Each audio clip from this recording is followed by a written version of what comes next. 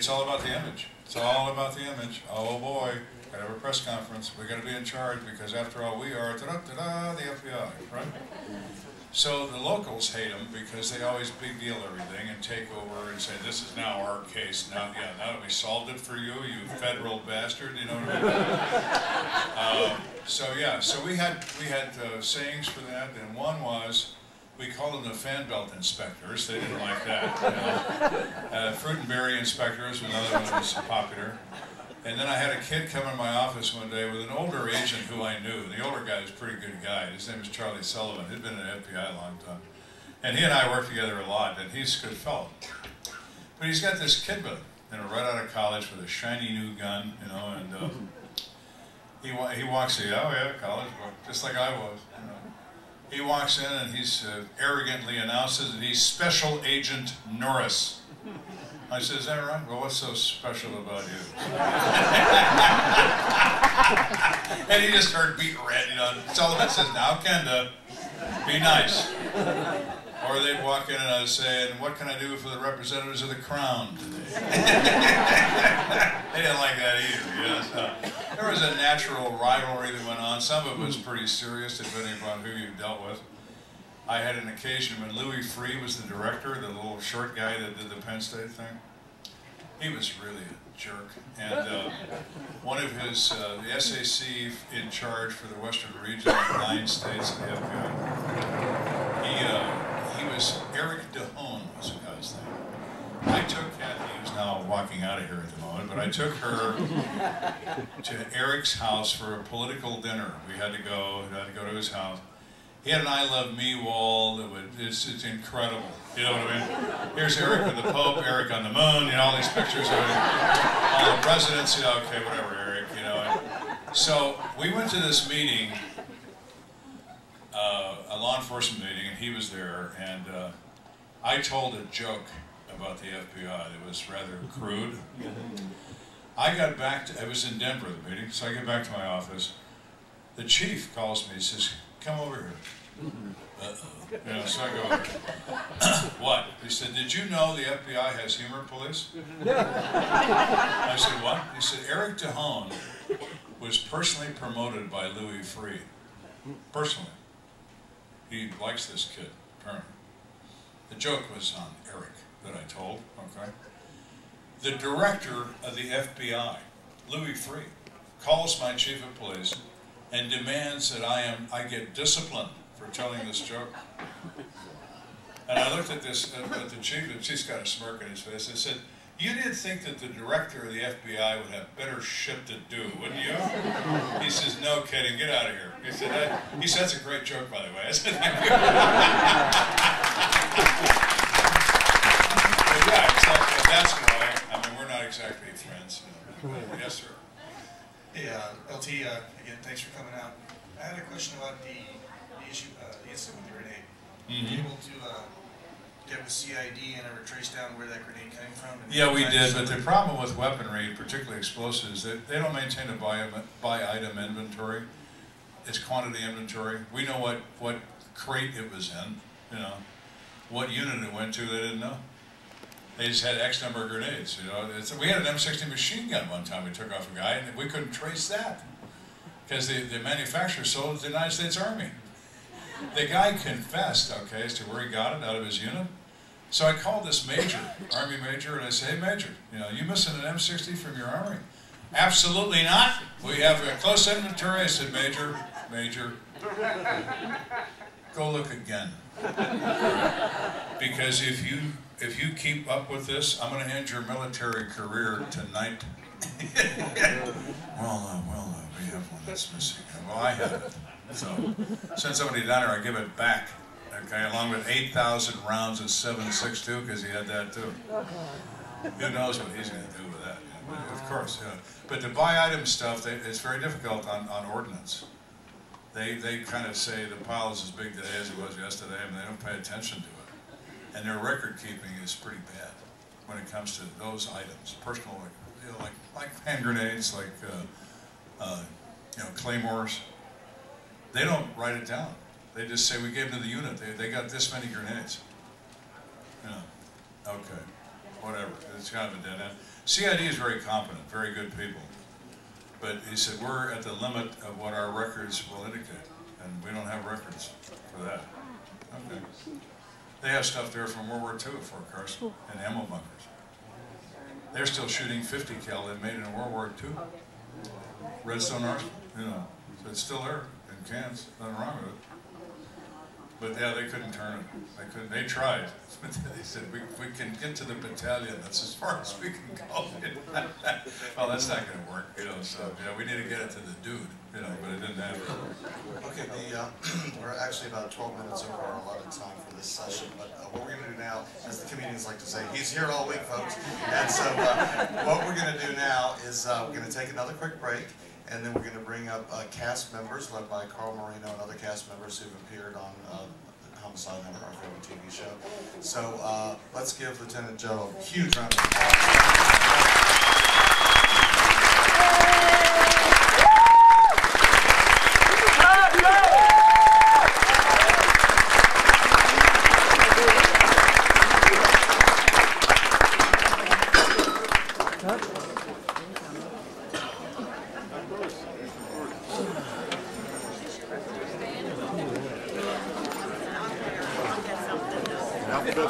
The true crime television in general, and by the way, if anyone sees Diane Daly walk in, tell her she's got to take her seat over here, please. Anyway, the first person actually appeared in, remember the Memorial Day Marathon commercial? This lady appeared in that, and also has been involved in many different TV shows for for investigation discovery with the other big production company within ID is Sirens Media, which kind of is based near where they are in Silver Spring, Maryland.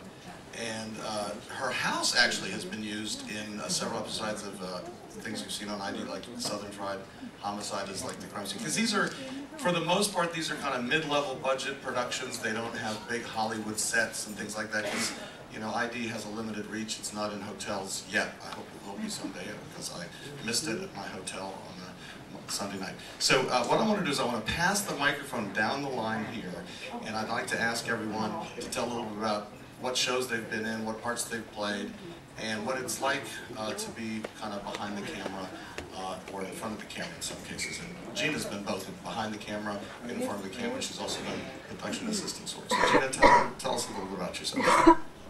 Hi, I'm Gina Grinkmeyer, and I have, like Jim said, been on several of the ID channel shows, Who the Bleep Done Mary, Southern Fried Homicide, a new one coming out that's not been announced yet, but I just had a lead role recently in Evil Stepmothers. So it was a really interesting story where I was the little person, and that will be airing February 17th is the air date I got on that. So anyway, and our house has been used for 7 of the different shows, Southern Fried Homicide, Who the Bleep, and all that. So what else were we supposed to say? Okay. Hi, my name is LaTorsha Peters. I appeared on Investigation Discovery on the actual Homicide Hunter on the episode Blood on the Tracks. Yes. Or no, just whoever's talking. I'm sorry. Whoever's talking will ask them to stand. Okay, so yes, I played on the episode Blood on the Tracks. I was the mother. And I live in Atlanta, so I do quite a few acting gigs in Atlanta. And I'm actually in law enforcement. I've been in law enforcement 17 years. I was a cop in the military for 3, and now I work at the federal penitentiary in Atlanta. So I'm actually in law enforcement. I'm sorry, you should applaud for Gina as well. I'm Kathy Kenda, and I'm the wife.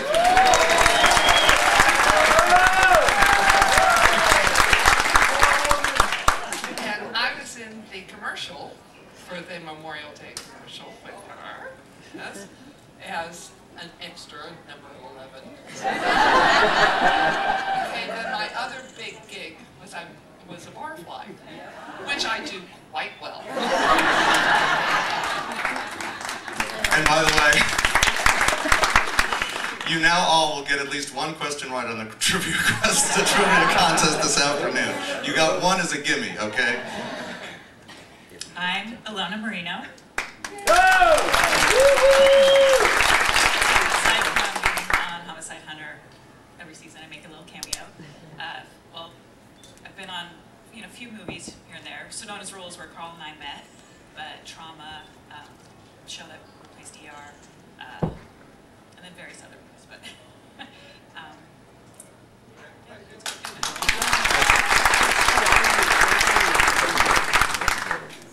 I'm Officer B.K. Harden. I'm an Oxford police officer. I work for a company called 50 Talent as well, and we provide law enforcement, firefighters, paramedics, equipment, you name it, for TV and movie productions.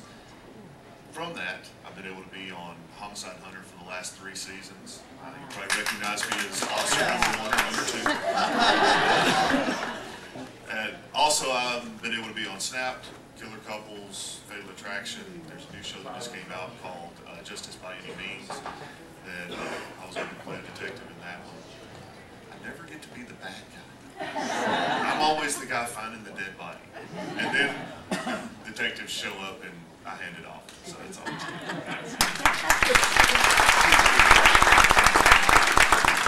Howdy, my name's Diane Daly. I was the walk-on roll winner last year. You might remember my hands from dusting of the beer bottle for fingerprints. But from Bloomington, Indiana, and this is actually one of the best things that ever happened to me. So it's good to get to meet everybody.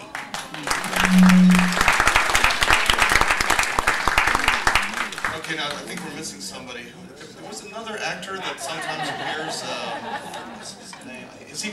I think he's here. No, just all kidding aside. This next gentleman, if it were not for him, none of us would be here, and I mean none of us. What happened was about 2.5 years ago, I became a fan of the show, and I sent Carl just on a whim. Didn't think he'd accept a Facebook friend request, and to my surprise, he accepted it. This was before he reached his limit of 5,000. So then what happened was, I can't stand too close. I'm going to stand here because otherwise I'll get feedback. So anyway, then what happened was, I have this fun and fitness travel club with my partner Cynthia, and we're out. I'd call it the Cruise of the Month Club because we go on these ships every month, once a month, approximately. And so I'm posting pictures and everything, and it's like, Carl Marino liked your picture. It's like, what? This guy has time? He's a TV star. He has time to sit around liking my pictures? What's up with that? And then he's like, Carl Marino commented on your picture. Looks like fun. I was like, whoa! So then like a little idea, ding. I was like, well, our business model that Cynthia and I have, and unfortunately she couldn't be on this because she was just doing a fun fitness cruise that overlapped with this one on a different ship out of Tampa. But anyway, so it was like, well, our business models, we take people who have a common interest. And in that case, water aerobics and things like that, and we, put something together, and we have, classes and stuff like that, and meetings, and it would not be that much of a leap. In fact, believe it or not, this is we've actually with that club we've done as many as 270 people. Although we've, it just depends. The longer the itinerary, the smaller the number of people we get. Anyway, so one thing led to another, and emailing back and forth. It's like this guy gives out his email address. I don't know any TV stars who give out their email address. So I'm emailing him and Facebook messaging, and we said, well, we could do this, and how about this and that. He said, well, you got to talk to Lieutenant Joe and go through all kinds of layers, and there's attorneys and agents involved, and I jumped through all these hoops. So I'm ready to jump through some hoops to make this happen. Let's make this happen. So anyway, so I've talked too much already. Ladies and gentlemen, the reason we're all here, the great Carl Marino.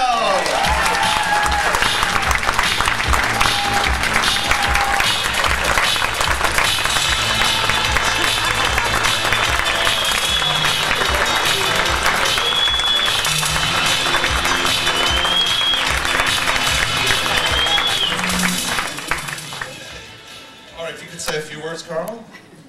Well, first off, TV star use, in quotes. That's still kind of a new concept for me. But first off, I want to thank everyone that's here, because obviously we wouldn't do this if you weren't here either. And we do really appreciate it. I got to talk to a lot of you already. Hopefully the ones I haven't, I'll get to talk to you at some chance. I mean, we're not going anywhere. We're stuck on this boat together. But I want to thank Jim, who's obviously he's fantastic at what he does. Tireless worker. I mean, just at dinner, I don't think have you eaten yet on this cruise? Well, so I mean, it's been a pleasure.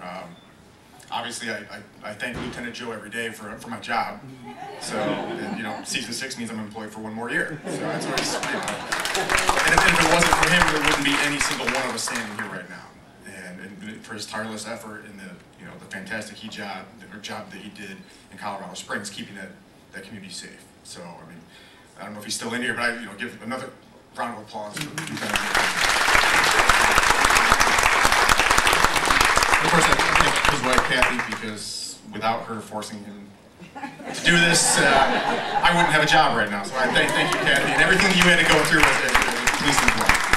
Yeah, I can tell you that working actor is almost like an oxymoron. Yeah, I have those two don't go together. I have a lot of jealous friends back in San Francisco. But of course, I thank my wife, and she's without me every other week for 8-9 months out of the year and stuff too. And she's always there, and she's always the first one that I call when, you know, it's been a stressful day, this and that and stuff. And she has a very stressful job too. She works in private equity with a bunch of very, prima donna money people. So I'll be ranting to her knowing that she had like a horrible day too, and she always listens to me, and I appreciate that and everything. And of course, BK, who's become a good friend of mine. And when I came up here on stage, I almost wanted to walk underneath this and say, hey, so what do we got?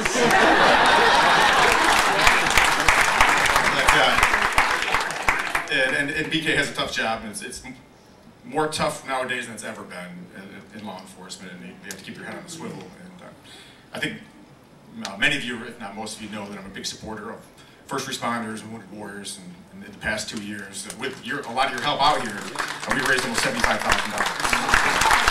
Thank you for that. But anyways,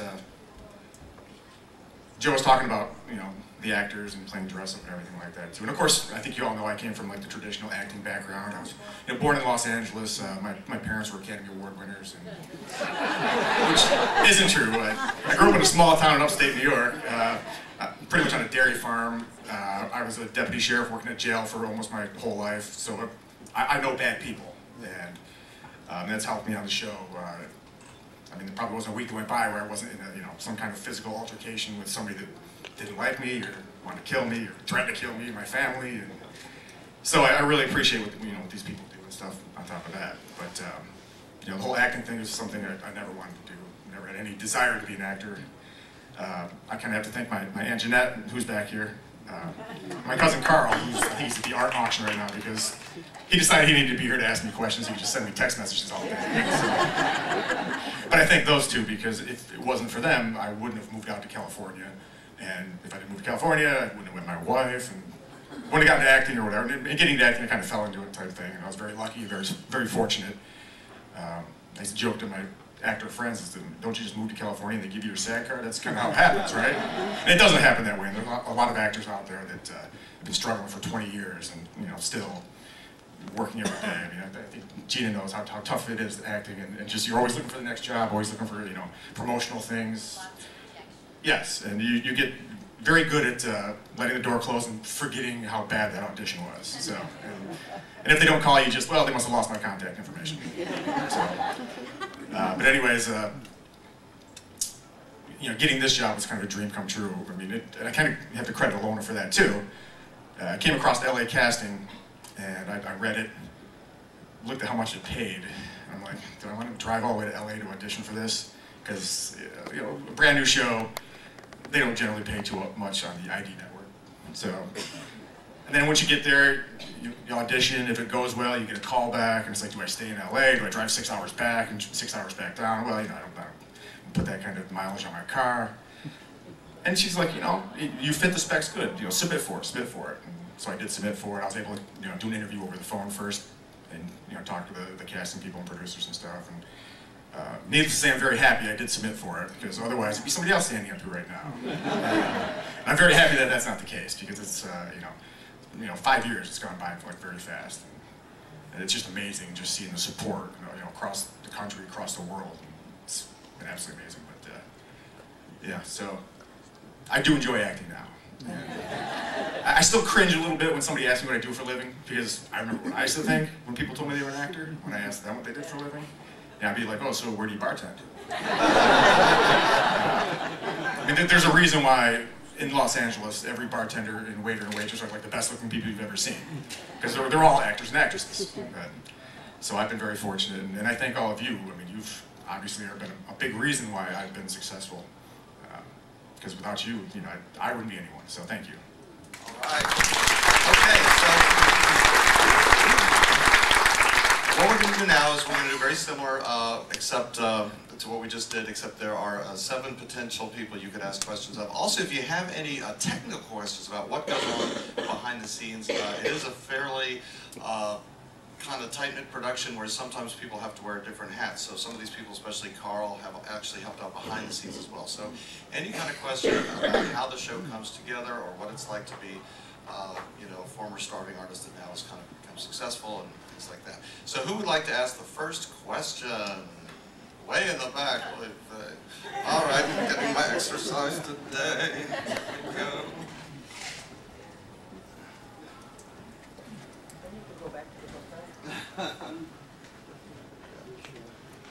Hi, my name is Nick, and this is a question for Carl. First of all, I would imagine it would be kind of intimidating to try to fill... Can I just stop you real quick first? You're not going to ask me if I smoke for real, are you?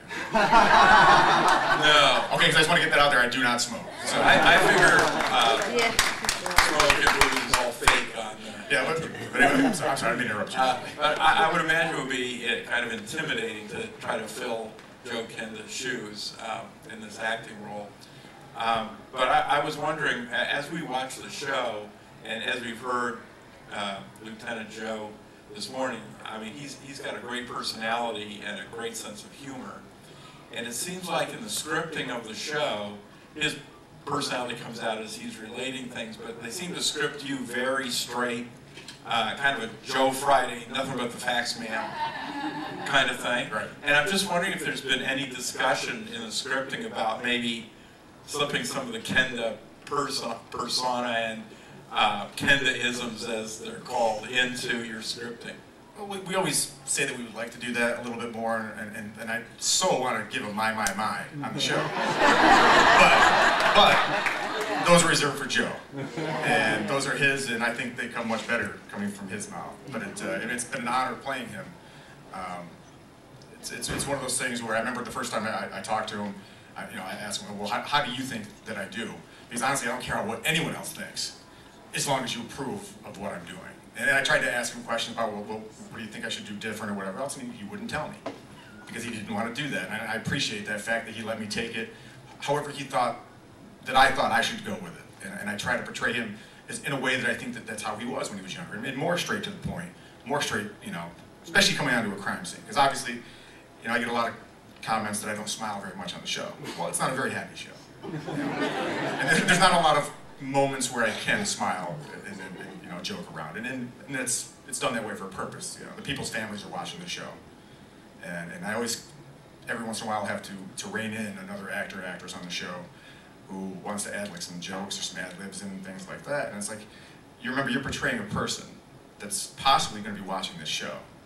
They might not appreciate the fact that you're making jokes at the expense of their deceased father, mother, brother, sister, son. So we take it very seriously, and we want to make sure that we always take it very seriously, because then you watch the show, and I see the interviews, which I don't ever see those until I watch the show either, and they're very emotional watching for me, knowing that I reenacted their child's death. So, yes. Okay, another question for any of the 7 people up there. Here we go. This is kind of what we were just talking about.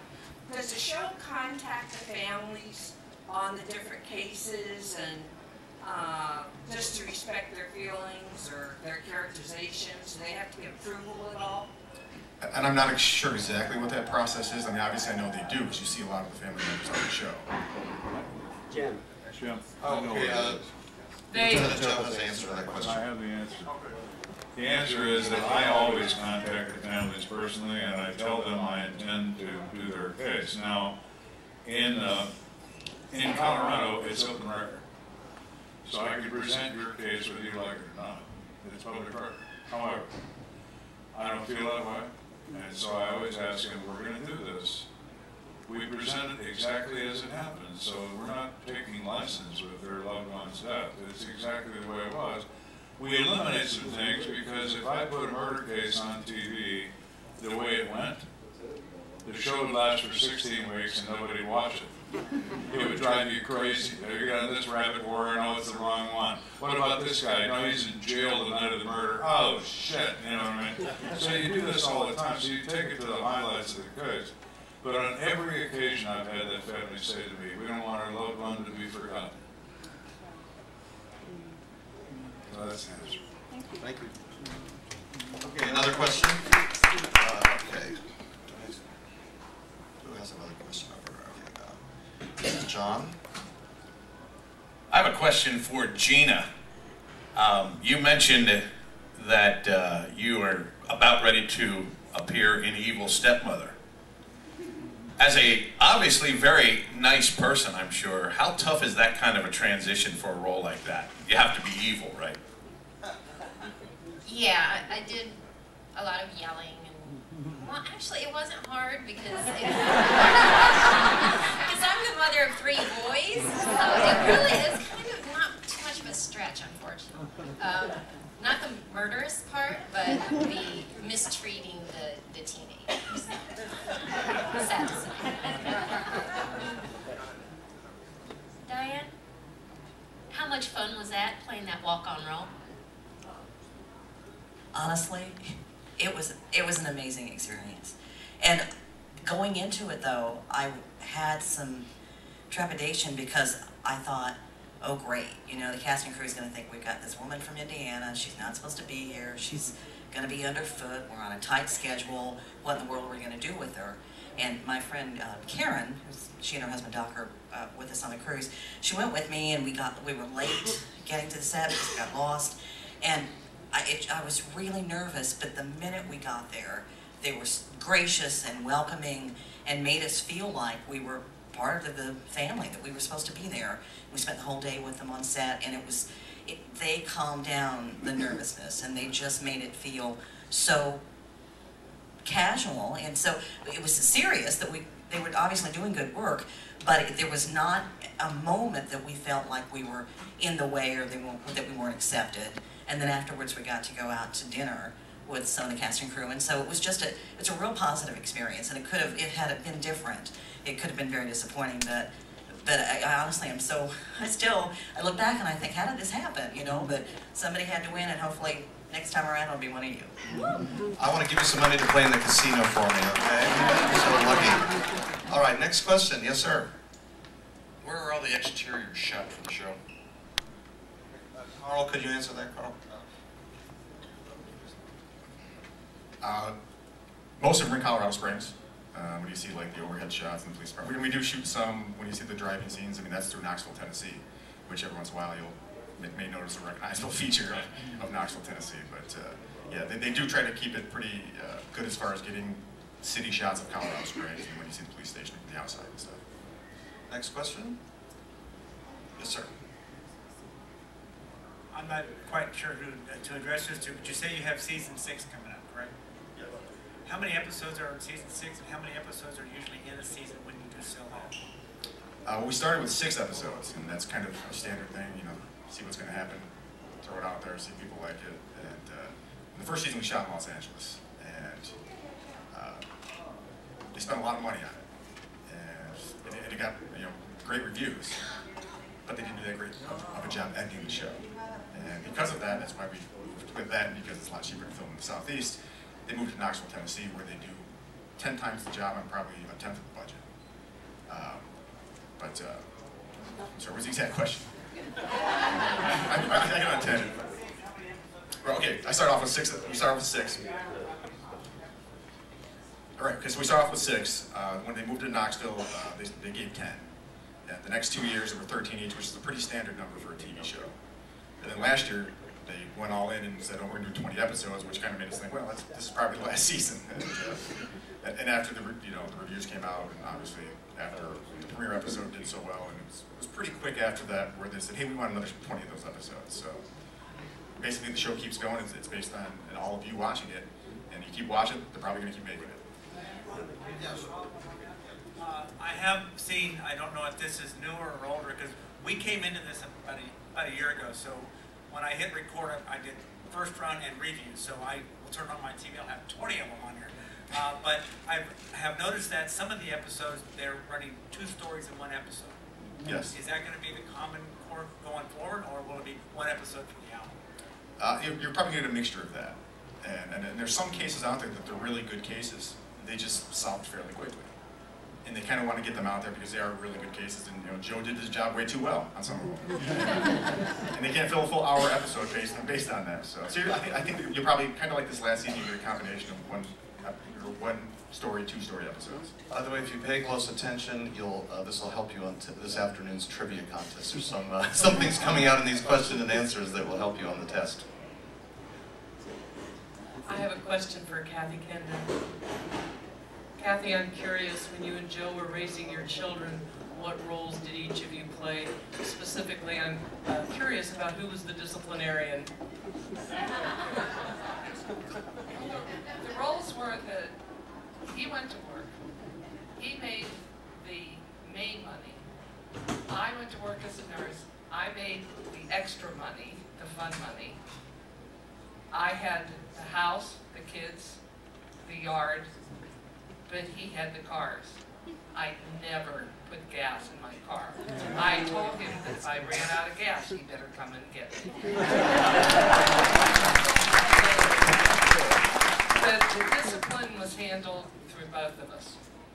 I handled it, and then if he came home and they were, well, Dad, and he's like, crap, what now? But we both handled the discipline. We didn't have to do a whole lot of discipline with our kids. We had really, really good kids. All right. Next question for anyone on stage. Next question, yes. I just want to know if that's his office. Do you decorate it like his office was? I noticed some of the pictures and the things that are in there, or do you just take liberty and do what you think a police officer's office should look like? Let me see.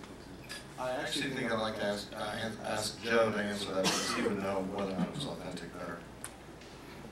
I have an answer and I have a funny story to go with it. But my office was very Spartan. I didn't wear a wedding ring at work. I didn't have pictures of my family in my office. I had a couple of oil paintings that Kathy did. She paints. And paints well enough to sell them. So, it was pretty amazing. But there were 1 or 2 oil paintings and just me in that office. No name on the door, no nothing. They say on the show it's Lieutenant Joe Kenda homicide. My office was 1620. That's what it said at the door. But anyway. I also had a little narrow strip. This is not the joke, but a little narrow strip of paper that I found a computer. I got the smallest font I could find on a computer. And I put this strip across the door, and you had to put your nose against the door to read it. And it said, "Are you lonely? Do you like to impress your friends? Then have a meeting. Just don't have it in here." That's what it said. Yeah, but anyway, when Kathy had never been in the building in 20 years. Never been there. I had a professional life and personal life, and then mixed the two. They didn't know if I was married. They didn't know if I had kids. They thought maybe, I don't know, maybe he's from another planet. I mean, they didn't know anything about me. They knew I was the boss. So my daughter goes to college. She gets in a snit with her roommate, a cat fight, another girl and her. And the housing office thinks this is the worst thing since the Second World War. They call Mrs. Kenda, "Oh my God, these girls are fighting." "Oh, not girls, you're kidding." So anyway.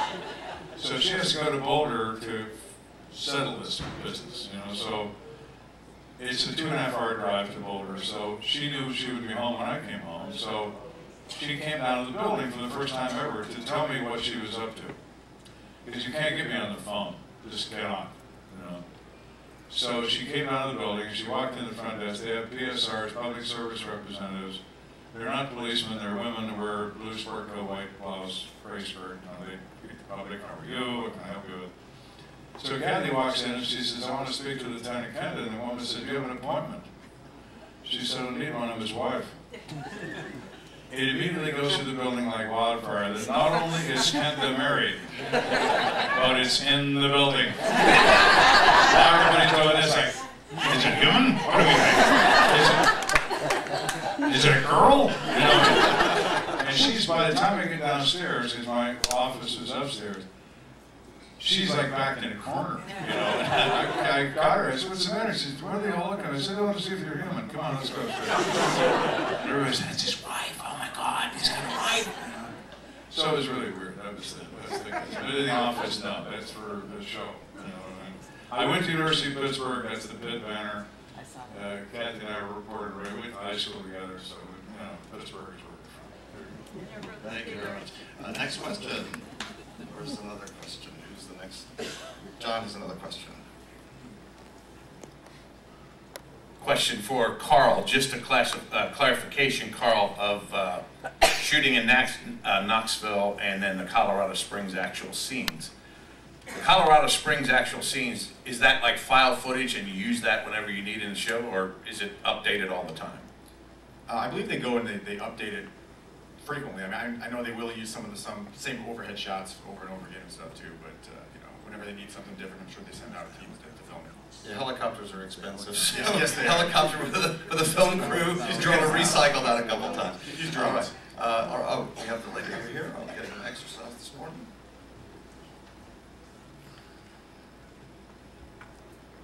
Good morning again.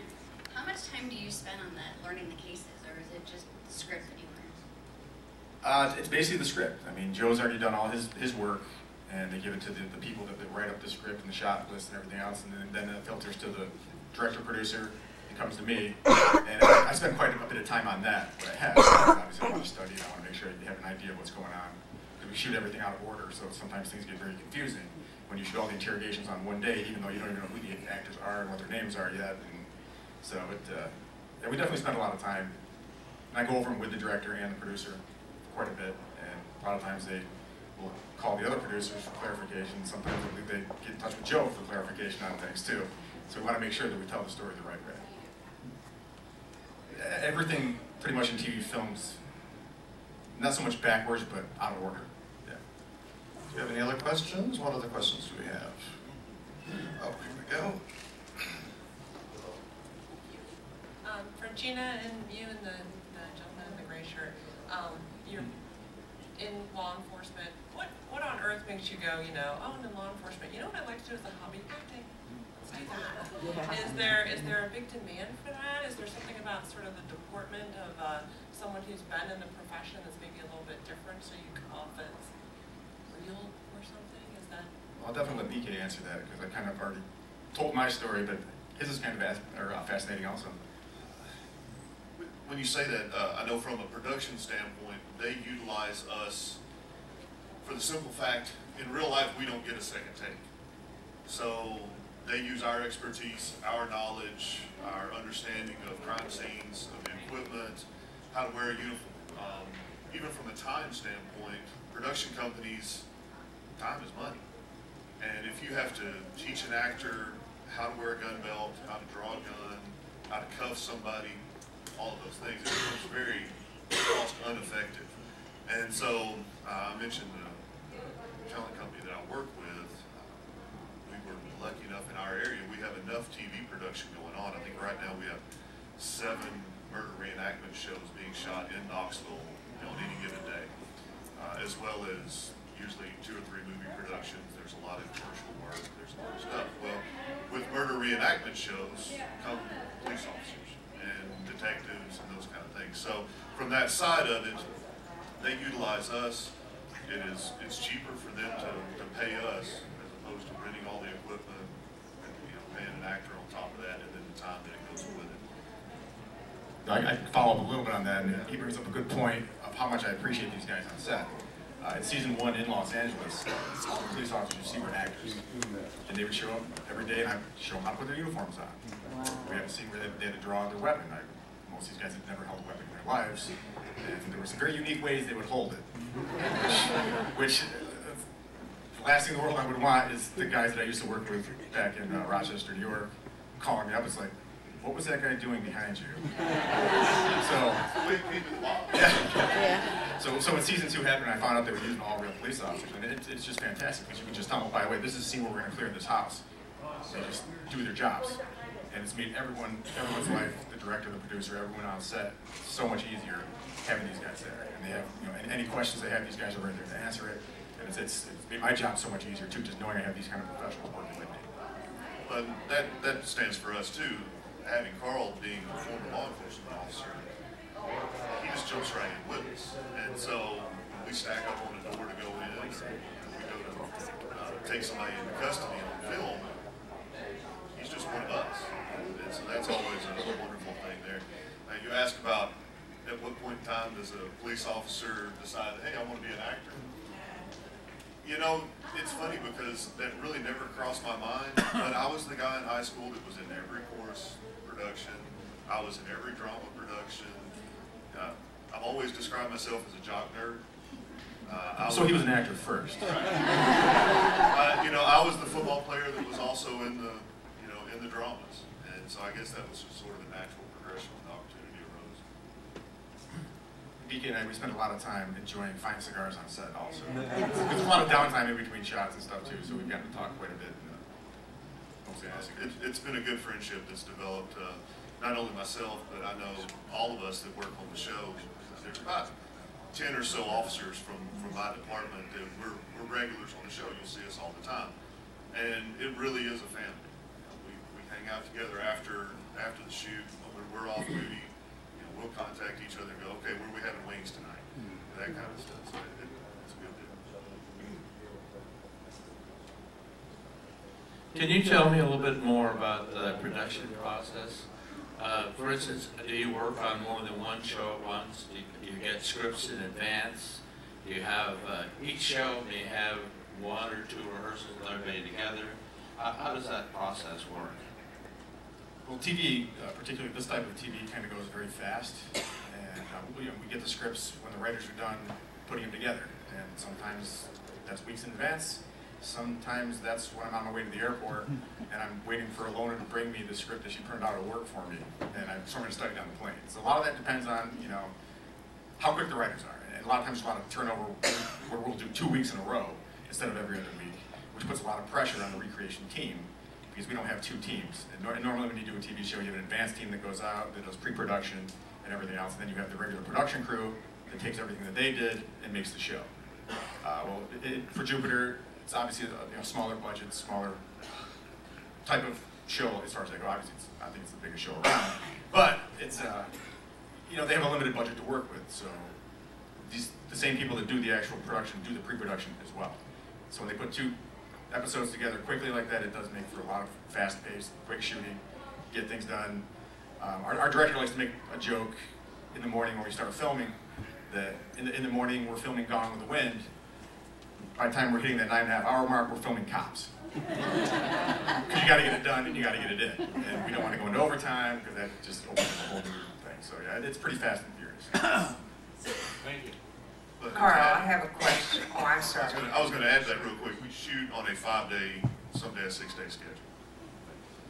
Just a quick question on the shooting. Do you use cue cards on set, or do you have someone who cues you in case you forget your lines? Or I never forget a line. At least not that you'll see. Are you going to tell us another story? Thank you. No, and the names do get kind of confusing sometimes. And we had Arania, Donnie, and Alani, I think, in one episode. And they were all in the first few scenes, and so that became quite confusing. But we don't have cue cards. I've been blessed with a pretty good memory as far as remembering lines and stuff. And we don't have to remember the whole script at once. It's a day-by-day, scene-by-scene thing. So you can actually practice the scene with the actual actor you're going to be in the scene with. Which, I mean, she can attest to that.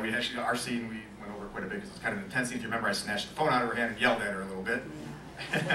she was doing bad things. But we do get a chance to go over it several times before we start filming. Thank you. This is just a quick comment. Thank you very much, especially, officer, for humanizing the police in front of us.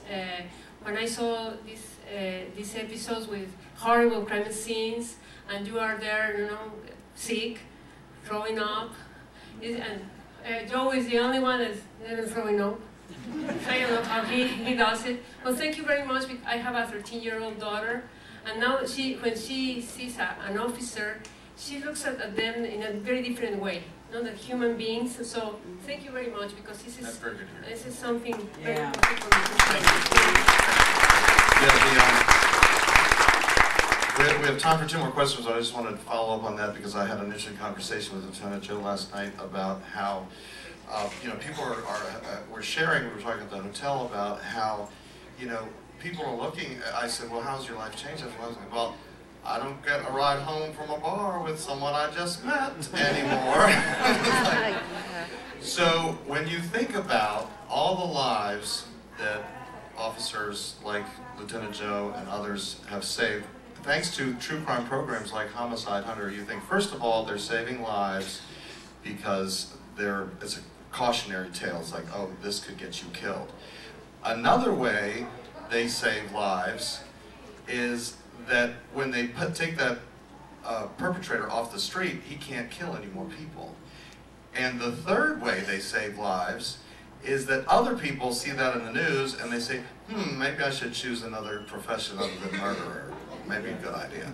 So even though Lieutenant Joe put 387 people behind bars, he has probably saved thousands and thousands of lives. Let's give him a round of applause. Thank you, Lieutenant Joe. We have time for 2 more questions here and over here. I don't think you have this here today because I haven't heard about it, but what would really be good if you do this again is bring an outtake reel. Blooper reel. We have an entire episode. We have an entire episode for you tonight. I think if we had any bloopers, we would bring them. This is our final question. We actually do have one. I have a couple of announcements after this question. We have the one of me turning around hitting Dan's camera. Carl, have you ever met any of the actual criminals that Joe prosecuted and parlayed during the filming of the show? I have not. I kind of don't want to, especially after seeing the horrible things that they've done. But I'm glad that pretty much all of them are locked up. So, no, I have not. Okay, so I have a couple of announcements. It's lunchtime. So you have several options for lunch. There's the buffet up on deck 11 where we had the lunch yesterday. They also have a full sit-down lunch in the dining room as they do on most C days, and basically it's open seating, but you have to go with, if you can't tell people I'll just meet you there at the table. You have to go, if there's like 2 couples that want to go together, there's 4 of you, 6 of you, get your group together and then go see the people to get your wonderful sit-down service. But then make sure that you are, and thank you for, most of you were here 15 minutes early. Let's try to, whatever time we tell you, the thing starts, let's try to be 15 minutes early so that we can actually start on time and maximize the short time we have together. And at 2 o'clock, please remember, don't come back here at 2 o'clock. Go to the conference center where you picked up your little stickers, and some of you picked up your t-shirts yesterday, conference room, deck 2 forward. And at the hotel, I was telling people that not everyone was there. In this ship, if you are toward the back of the ship and you use the main elevators and you go to deck 2, you can't get to the conference center unless you can walk across ice and maybe trip and fall, and then they'll have to draw a chalk outline and you have to go investigate that kind of stuff. So what you have to do is come forward first before you go to deck 2, and then go down here at this set of elevators down to deck 2. So we'll have our orientation at 2 o'clock, and then after that we'll have the trivia contest with lots of prizes that were provided by the Kendas and the Marinos. And then again, we'll have tonight an activity which is open if you want to bring someone that is on the ship but not in our group to come back here. And again, try to be here 15 minutes early at 6 o'clock, and you may want to get here even earlier than 6 if you want to get a good seat, because this place will probably be packed to the rafters. It'll be very exciting. We will be the first people ever on this planet that weren't directly involved with the show. We will be the first audience members to see this new episode called City of Fear. We'll see it a few hours before people in the United States see it. We'll see it a few weeks before people in Canada see it. And we'll see it a few months before the rest of the world sees it. So it's going to be a very exciting day today. So let's give everyone a round of applause.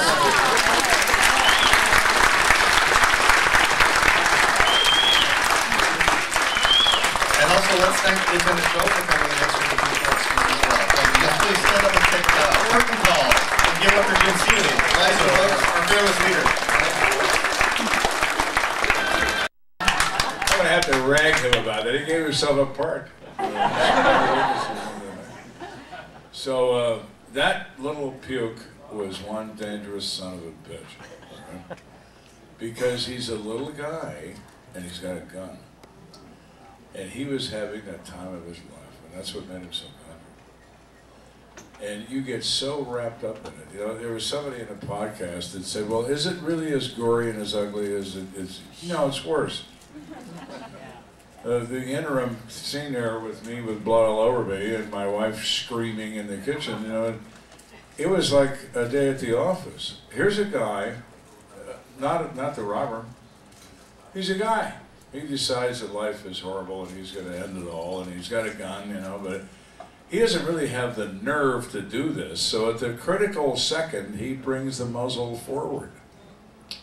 When he pulls the trigger, he flinches. He takes out his eyes, he removes his nose, now he's blind and he's in agony and his face is gone and he's trying to pick up the gun to finish it. Now he's ready to finish it, okay? So we have to get that away from him and, oh God, you know, it's like, okay, we're gonna go back to work now. Sorry, but we're gonna haul you to a hospital. I gotta go change clothes, you know. That's just how it was. You get to the point where sometimes it's so insane, you really don't think it's insane. You know, it's like, well, that's just a normal day. I mean, what the hell, you know? That guy looked, boy, that guy looked bad, you know, and he certainly did that, you know, but you see so much of it that you don't react to it. You know, the only thing I was annoyed. He was taking me away from something I was doing. Now I got to drive all the way across town and change clothes. You know, you son of a bitch, why didn't you just kill yourself? That's what you're going to do, you know? You're such an incompetent fool, you can't even kill yourself. Which he couldn't do. But, you know, it's really kind of nuts, you know. But, so these cases, I've said before, they go on and on, right? They take a lot longer than, well, we do. Some of these take a lot longer than we demonstrate. You just you don't sleep, you don't go home, you don't do anything. You're trying to find a ghost. Who is this guy? We don't know. He's a little guy, you know. What's small? That narrows it down to what? Half the population? I mean, you know. So, and then you got everybody yelling at you, and it's part of it's the nature of it. It's the nature of it. And there are cops in here, or retired cops, who know exactly what I'm talking about. Because you just know, if you're not a cop, you don't know what I'm talking about. But if you are, you certainly do. Because you're everybody's enemy during some of those moments. You're everybody's enemy. Nobody likes you, they all hate you. And you just have to accept that. And you don't let it get to you, because you got work to do. You can't be concerned about what people think of you. Let them think whatever they like. Let them think whatever they like. So this particular case was different because it was an opportunity to interrupt a criminal act that without a doubt would have resulted in death. He shot that guy in the back because he wanted to kill him. He didn't kill him. The guy was lucky. He didn't die. But it's not because of Mr. Brown. Mr. Brown's intent was to cause his death. You have to look at the perpetrator's intent. He doesn't shoot him enough, okay? He doesn't shoot him in the right place, and he survives. But it's not because he wanted him to. He expected that guy to die. He just didn't. So that's part of it too. You see these things happen all the time, and you are the guy that everybody turns around and looks at. So what are we going to do now? What, you think I know? I don't know what we're going to do now. We're going to, I don't know, let's panic. That seems like a good plan, you know? You're lost in it, and you get lost in the moment of it. And you have to just keep plugging away. And don't get panicky, and don't get upset, and that's okay, let's think about this. I tried the voice identification because what else are you going to do? He's wearing a mask. Maybe you recognize his voice, you know what I mean? Maybe anything. But it's not uncommon for armed robbers to drop things when they hear the police coming. Because if you're found, well, I don't have a gun. I don't have a mask. I don't have gloves. I don't have nothing. You're just messing with me because I'm out here. Yeah, police, you're messing with me. Yeah, okay, well, okay, you're right, we are, you know. So you dispose of it. You drop it. You put it, you hide it. And you walk down the street with your hands in your pockets. You're not running. Because we have nothing on him that connects him. If we find him, we'd have to release him. He's got no evidence in his person. So what do you do about that? Nothing. You know, nothing. And guys in that business, the guys who commit that crime all the time, they're well aware of that. So you have that factor happening as well. And that makes it even more difficult sometimes to pursue someone you cannot identify. No one can identify. But here we are, and he is busy. He's not going to stop. He needs the money to feed a drug habit. The guy that had that gun, it was really funny. The interrogation lasted a lot longer than it shows in the show, but he was so determined to just blow us off and how dare you keep me here and so on and so forth. And when I showed him that form, I turned it and I said, read that. That's you, isn't it? You see that? Now when you saw it was yellow, because in those days they were yellow, it's a 4473 firearms transaction record. This one's white because it's a copy. When you see question number 5, have you ever been convicted of a felony? And you said no. Wrong answer, Holmes. That's the wrong answer. And I got a Fed out here in the hallway that's going to just have you for lunch. You know what I mean? So why don't you sit there and look at that form for a little while, and you think about how loyal you are to this piece of shit you gave that gun to.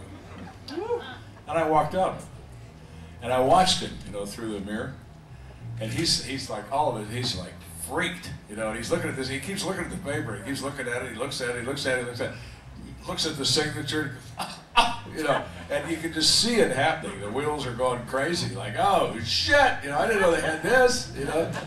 And then it's really funny, you know. Then you go back and so what do you think? You know, you want to just go to jail? You love this guy. I'm sure he'll come visit you. Won't he come visit?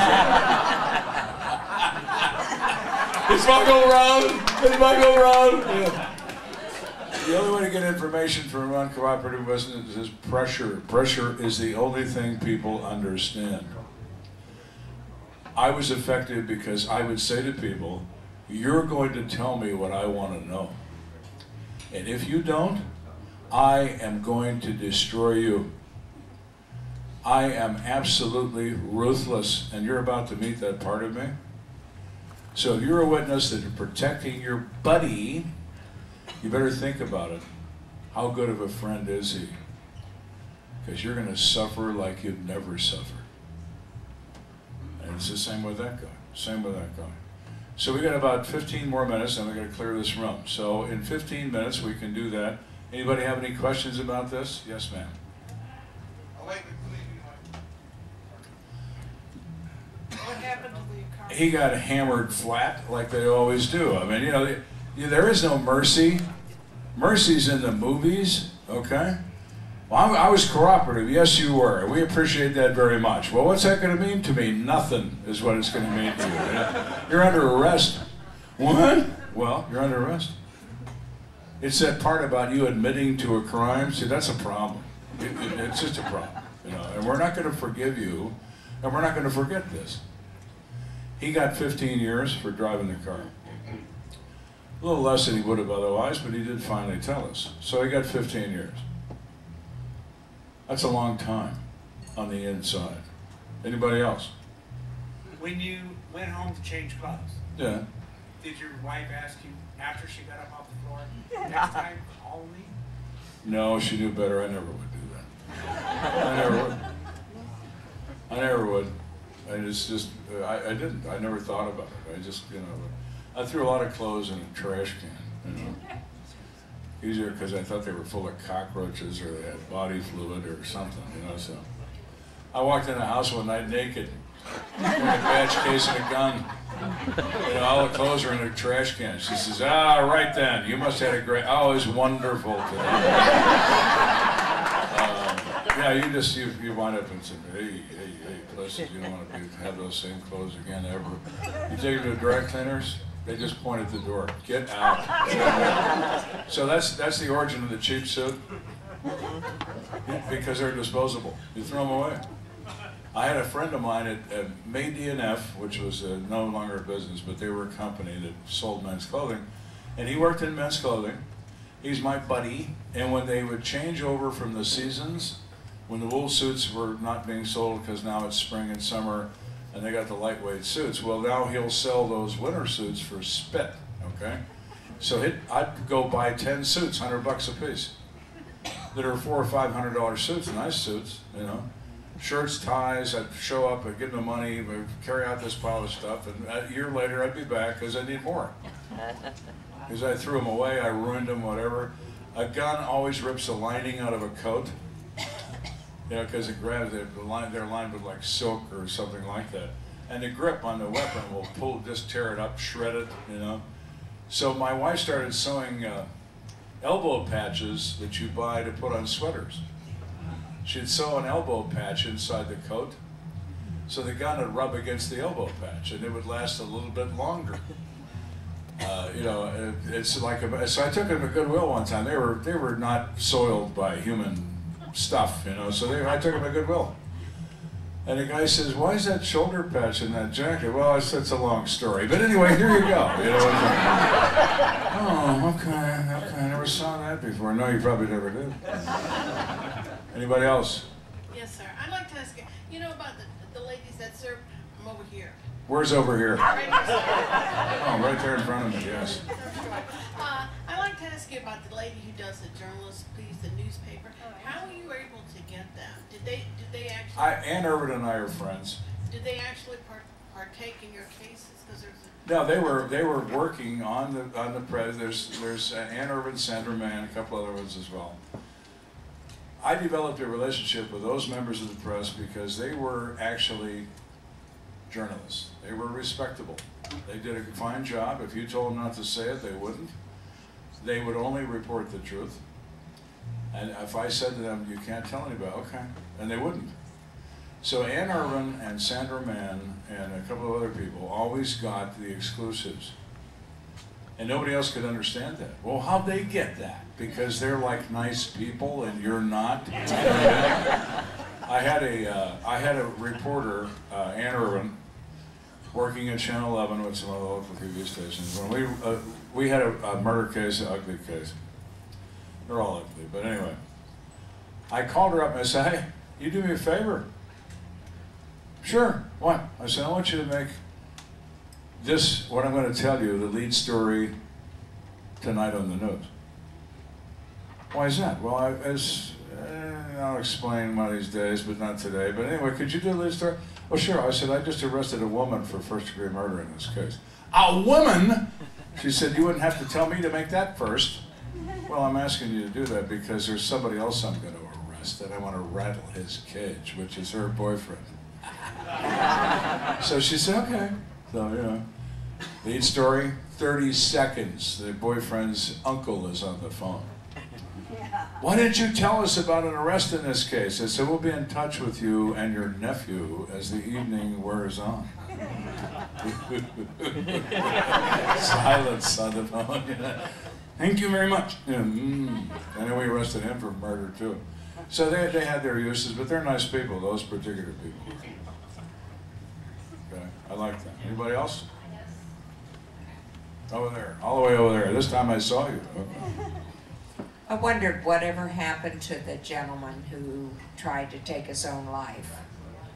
I have no idea. I have no idea. I have no interest or concern with people who want to kill themselves. Living is hard. Dying is easy. You want to be dead? Go be dead. Don't do it in here. We're going to buy carpet. Go out in the lawn. It's good for the lawn, okay? It's good for it. I mean, it'll bring it back nice and green in the springtime. I could care less. You want to die? Go die, all right? You want to live? Okay, we'll talk about you living. But oh no, people who surrender, see ya. Okay? So I have no idea. He's probably dead, I presume. I don't know. Anybody else? Jim.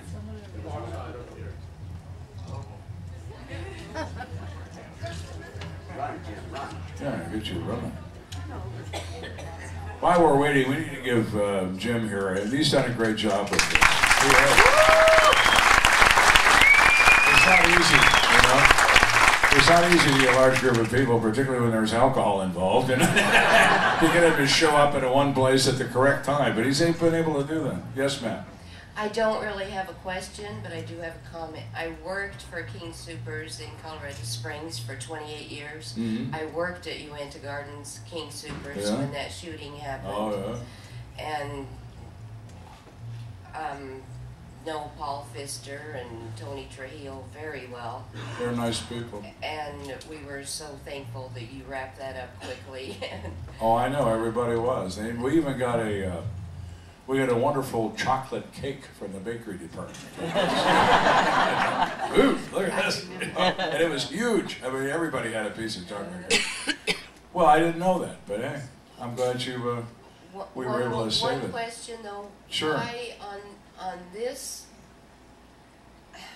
these latest episodes, sometimes you don't say the year or what the location was that it happened in. Yeah, and Colorado I don't know Springs. why that's true, because I do, when they interview me, that's a choice made during the post-production, which I really don't have much to do with. I do have control over it in the sense that I control what's being done or said in these shows. As to the minute details of it, I don't pay attention to it. I just want to make sure that what is being said is true and accurate and correct to the case. But as to the other stuff, I kind of don't pay attention. They almost always do that, but they didn't do it on this one, and they've done one other one they didn't do it either, so I don't know. Yeah, I have no idea. The honest answer, I don't know. Anybody else?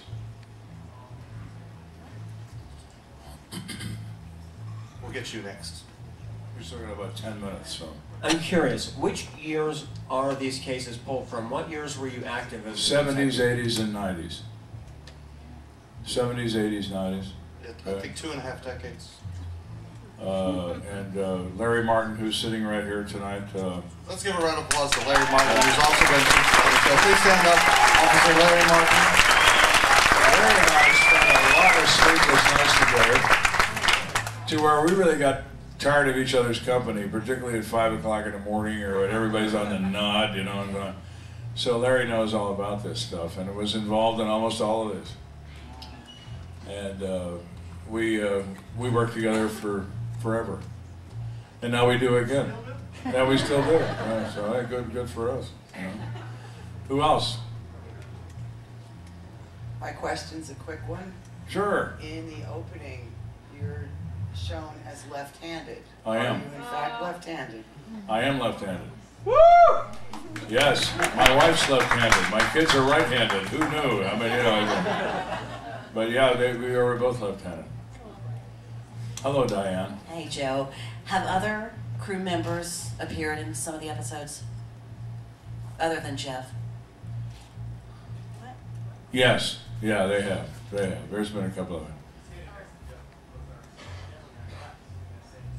Okay, yeah, so right next to Jeff was one of the assistant camera guys, and you know, they do that sometimes just for laughs. It's like Alfred Hitchcock used to like to be in his own movies. He was always in a store buying something. That's kind of the same thing. I'm surprised that Jeff had a line in this, though, but I think that's funny. I'll have to rag him about it. I know, yeah, I know. It's weird. He's a good guy. He's a real good guy. They do a really, really good job, I think. Who else? Still got a couple minutes. There's usually a case that bothers you that you haven't been able to solve. You want to talk a little bit about that? Which one? Legally in Colorado, Legally in Colorado, an unsolved homicide, there is no statute of limitations for the crime of murder, okay? So the contents of a case investigation of an unsolved homicide are restricted by law to officers of the court, which would include the police, the prosecutors, the defense bar, and that's all. They are not privy to the press, they're not privy to anything. So I literally cannot discuss that because it would be a crime if I did. They are contained within that file, considered to be active criminal investigations. They are still pursued by cold case units, but ultimately I can't talk about it. I've had many sleepless nights over it. I still do. You never get over this. You don't. It's a price you pay for the work. Was it worth it? Yeah, it was. You bet it was. But yeah, you still I think about it all the time. I do. I think we have time for 2 more questions. In the episode you said about the small guys and guns, one self-defense. So do you know most crimes that involve guns have been smaller people? Like, more people tend to use guns because they're like a bigger guy. No, it depends on the event. I mean, I've had guys use a Louisville Slugger and a crystal ashtray, and it doesn't have to be a gun. Body size doesn't dictate what kind of weapon they use. I mean, in his case, it was about his emotion, and gun is what he could get because his buddy had one. The case I talked about earlier, that family, I was invited to their family reunion. I have another family that I helped, and I just went to the granddaughter's first birthday party. Mm-hmm. So I'm wondering if you've kept close to any victims that you've helped. I have to some degree, but it's not a healthy thing to do, okay? I had a detective who worked for me who, when he retired, was always talking to these victims' families. And I said, you gotta stop crawling around in a graveyard. It's not good for you. Okay? It's not good for you. We did everything we could do. We resolved the case. It's closed. I talk to families now when we do the show. Their reaction to me 20 years on is the same. Because they see me and it all comes rushing back. So, oh yeah, it does. And everybody's crying and it's horrible. Okay? Because it brings it all back to them, but it also gives them a little bit of closure. It does. They prefer that it's on TV because they can remember, their loved ones can be remembered. They don't want to be forgotten. Who else? Oh, last one over here. I just wonder if when the cold cases that you worked and are still active, do they ever call you back in on them? They don't call me back in, they do call me. They ask me, what do you think about that guy that was interviewed here and so on? That still happens. That still happens. But I don't physically go back because now I live in Virginia. I mean, I'm in Colorado filming all the time, but I don't actually physically go back to the police department. Okay, ladies and gentlemen, how did you enjoy this evening?